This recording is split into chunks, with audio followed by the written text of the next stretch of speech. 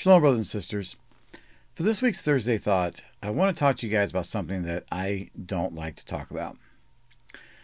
I'm going to start by sharing an experience that I had. I was in a Sunday school class back when our family were part of the Brighamite Church.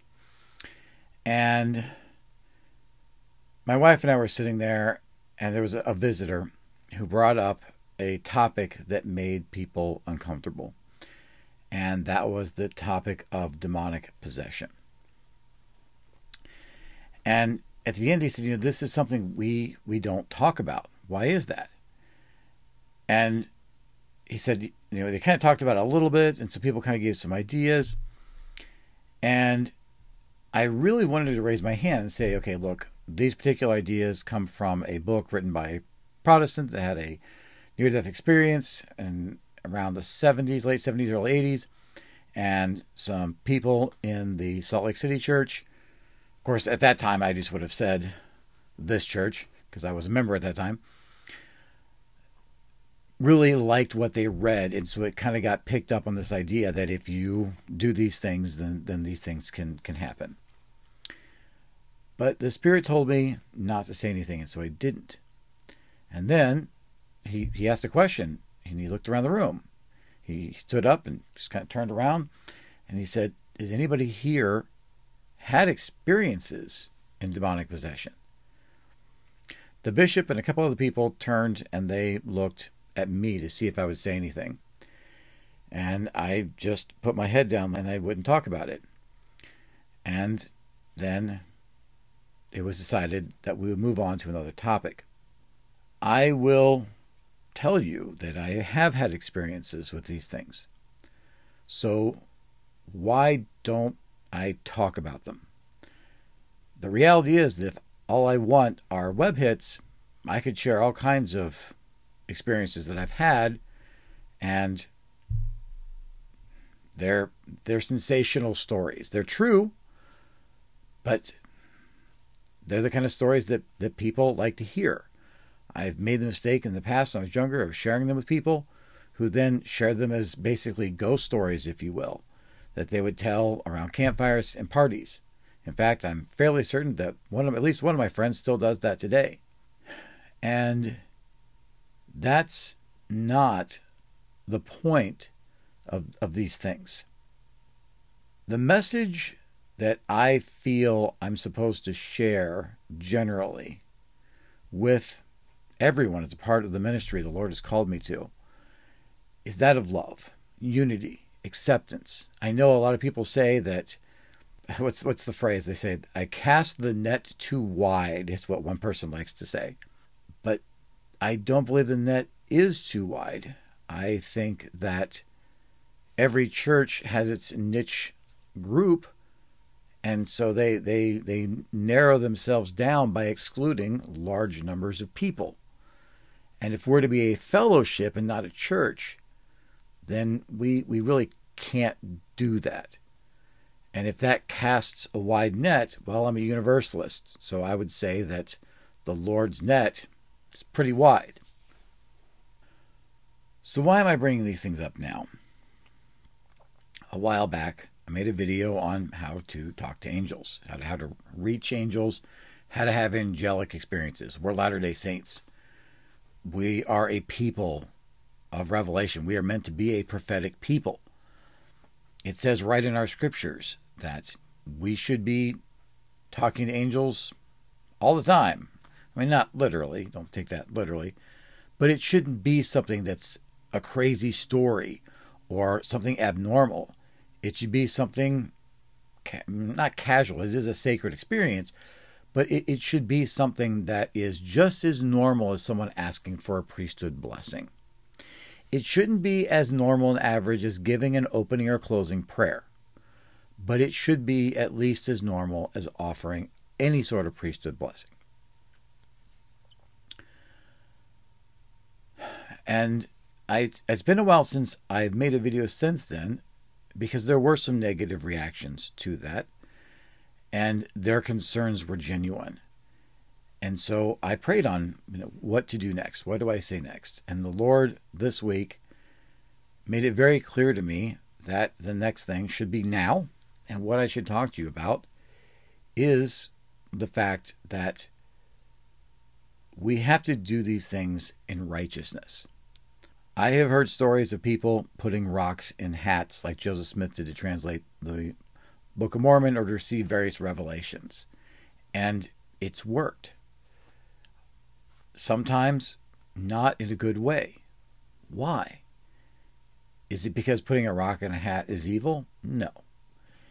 It's because you have to do things in the right spirit. And even when we're in the right spirit, if we're not doing things,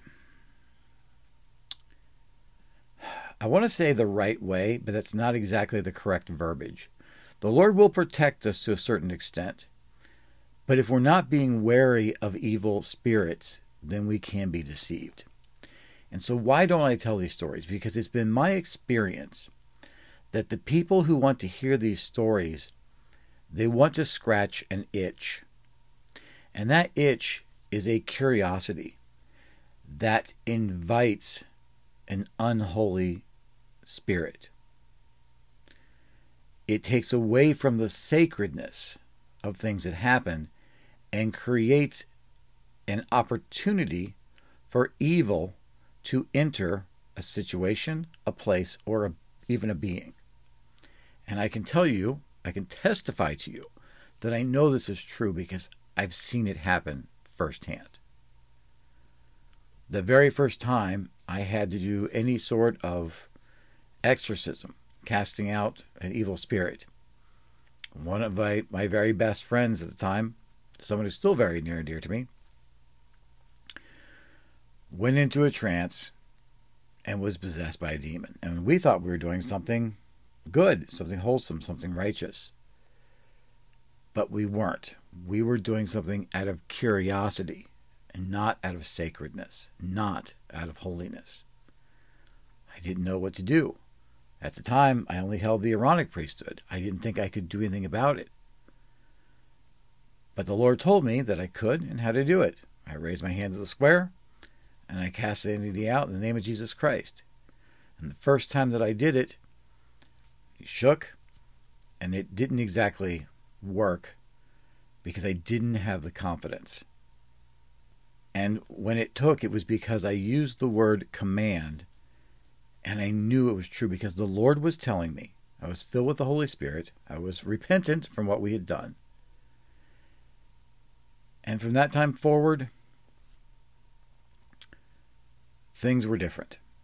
And eventually the Lord taught me how to prevent these things from happening again. And I'm not going to get into that. I don't feel comfortable doing so. But I want you to know that these things are real, that they're dangerous, but that our fear of them shouldn't stop us from seeking true divine revelation and partnership, that personal relationship with God. If we know the Lord in that special way, then when the deceivers come, we know how to see through the deception. I talked about some of those last time, but I'm going to tell you right now, the biggest way to avoid the situation altogether is to not do things out of curiosity. Religion is not a science experiment. It's not cooking. We're not going to put 3 eggs together with some milk and cheese and make an omelet. It's relationship building.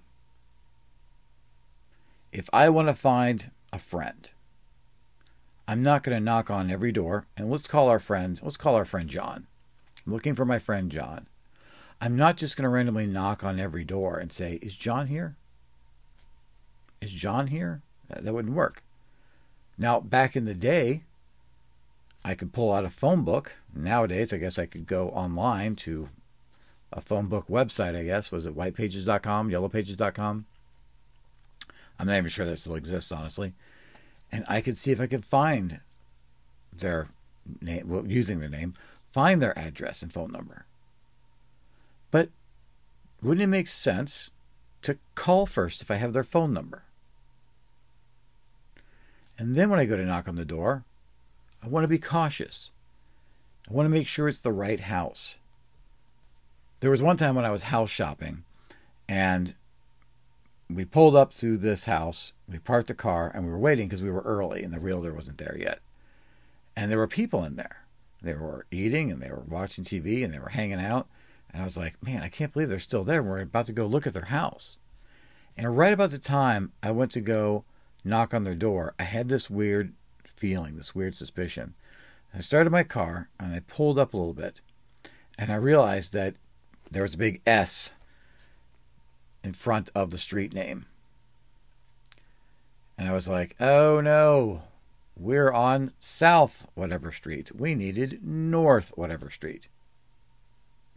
And so we went to the correct place.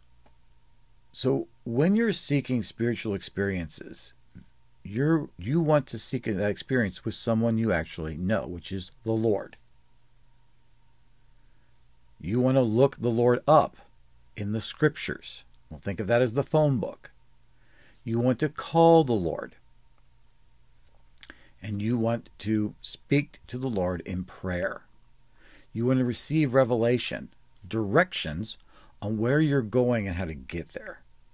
And when you get there, you want to use the signs and tokens that you have to ensure that you're at the right house. And brothers and sisters, I would recommend that you not do these things alone. Be with someone else. Imagine what would have happened to my friend had I not been there. Now, that said, I was very foolish. Imagine what would have happened if it would have happened to both of us. So be safe. Don't experiment. You do want to experiment upon the Word. Alma talks about that.